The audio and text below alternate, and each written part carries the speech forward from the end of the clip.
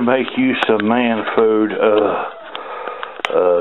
first what you got to do is you got to dig through all the crap on your table and kind of clear out a spot for your crock pot there that you've got as a wedding gift for your first failed marriage. And when you can find that crock pot and clear out the crap, you started putting stuff in it. What are you trying to tell me?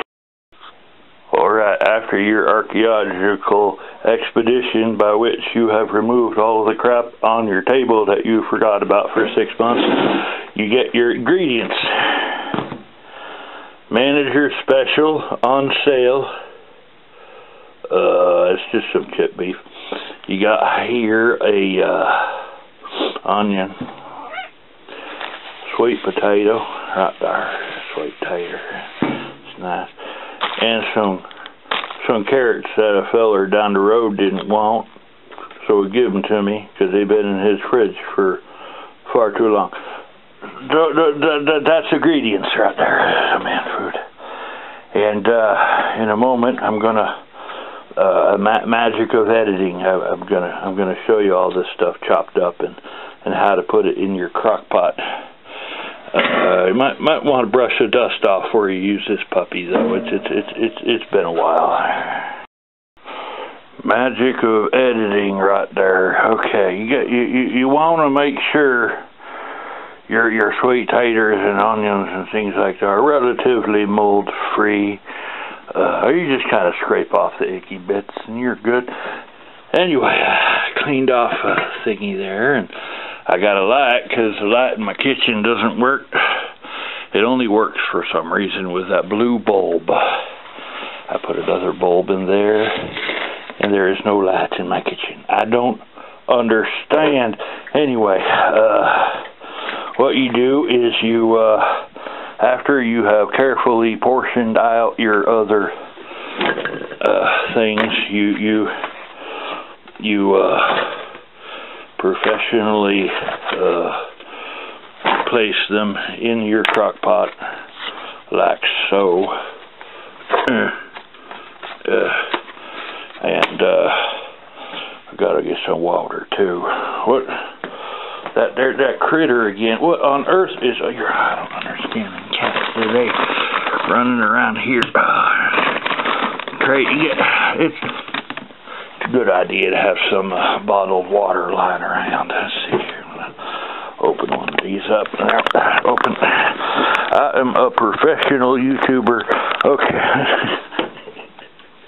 That is totally prepared. Okay. Pressed up a couple of those in there. Let's see, got that there. Done another one. Make sure that's on. Okay. I'm showing you how to do this right. Y'all fellers best pay attention. This is some man food right there. Okay. Then you that on low. I only cook it on low. Ain't no point doing it high. All the water is going to evaporate if you do that. Alright, let's see. Stick it out there and, I don't know, stir it in 6 or so hours, I reckon. Huh. Well, that light will either stay there or it'll come crashing down. Anyway, we got a light on the shelf in a precarious spot so that you can see the goodness that I am about to bestow upon you. Oh, smells wonderful. Out there has been cooking about 6 hours, all right, and the house smells like grandma's cooking. It's that good right there. Okay. Now what I have is a juvenile discipline little stick there. I reckon the ladies use it for food, so I'm going to try to do that as well. It's multifunctional is what I'm saying. Anyway, let's open this up. Oh, and everything's right where I plopped it 6 hours ago.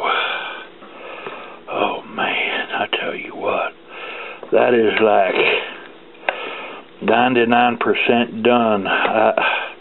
all I'm going to do is stir it around a little bit, wait a couple more hours, and start eating. It's about 8 o'clock right now. It'll be late dinner. I'll be all right. Look at that, folks. Seriously, look at that. That there's man food. All right, and you bore witness to the lack of effort I put into preparing this, and it smells wonderful, and it looks wonderful, and I tell you what, I might even last couple hours I might even turn it on high. It's not really caramelizing, nothing like that yet. The sweet potatoes are almost done. The meat is cooked. Although, yeah, sweet potatoes are done. They're just not, I like them falling apart, see. Everyone's got their preference, I tell you what. Anyway, let's put down the discipline stick there. What do they call it? Wooden spoon, or I don't know. It's for whoopings. Let's put that there. Well, I stirred it up about an hour ago, so let's go see what we got right here. I think it's probably ready. Oh, I wish you could smell that. I wish this was smell-o-vision, like I could stick the camera in there. I actually showed a fella a few years ago, may have been 6 or 7 years ago, a single father, how to do this. And this is something you throw in a pot, go to work, come home, and your dinner is literally waiting for you. I know. So anyway, I'm going to stir this up, and I gotta put the majority of it in little bins to save for another day, and I'm gonna try some of it right now. Oh man, that looks good. That's man food right there. Tell you what, that's right. Look at that right there. Look at it. Gotta take it away a little bit. Don't want the lens to fog, but I want you to see the goodness. I know. Got some Pyrex pans right there. Also a former wedding gift, incidentally, so I guess that wasn't a total disaster after all, but I digress. Bursting with flavor. That there is a flavor bomb. Booyah. Okay. Let's go with the juices first.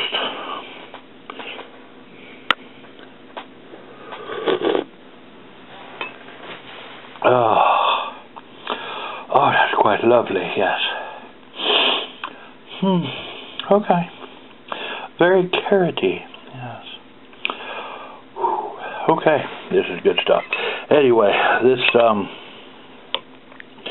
delicious and incredibly simple concoction can be yours for less than $10. Seriously, that's all the ingredients. I know.